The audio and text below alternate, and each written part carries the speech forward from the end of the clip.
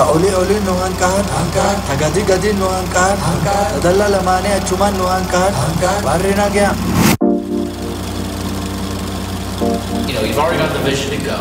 But Yeah. What was the driving emotion that led you guys? Well, we didn't have a vision to go. Like initially, it was like, we'll never go to Africa. I'm African American. I'm like, I'll never be able to go back to Africa. It's too much money.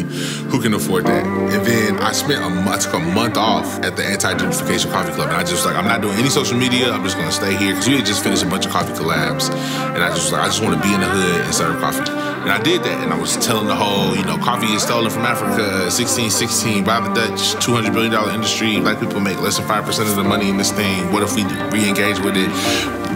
Self-imposed reparations, generational wealth, connect with our heritage. I did that whole thing, and every time I did it, like homies would be like, dudes would be like, yo, like, so have you been yet? And I'd be like, nah. Ethiopian coffee is a gateway drug. The coffee plant was stolen from Africa in 1616 by 2 Dutch spies. 3 years later, the first stolen bodies landed in Jamestown, Virginia. Clap. Perfect. All right. I'll give you a cheerleader clap. I used to be a cheerleader in college. Did you? I did. Wow. Scholarship and everything. Hey, randomly. Okay, so my name is Renata Henderson. I am the Chief Operation Officer. I'm the head roaster. I'm the graphic designer. I'm HR. I wear many hats in Coffee Black. How'd you get involved with Coffee Black? Well, I'm married to Mr. Coffee Black.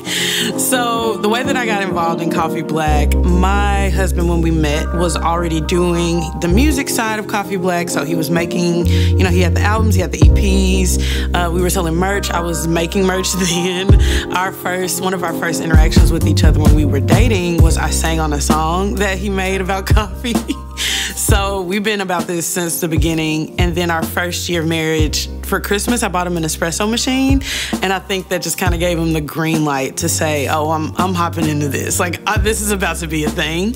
Yeah, Coffee Black to Africa. Is that the name of the documentary? I don't know. Like, it just was kind of a bar. So we ran with it. Coffee Black to Africa. Yeah. Yeah, my name's Bartholomew Jones. I'm an educator, I'm an MC, and I'm a coffee nerd, dad of 3 kids. You know what I mean? Known to kick a freestyle while I'm making a pour over on a regular at the Anti-Gentrification Coffee Club. You know, that's what we do. Tennessee, know I spit it and I stay with those Mississippi River flows.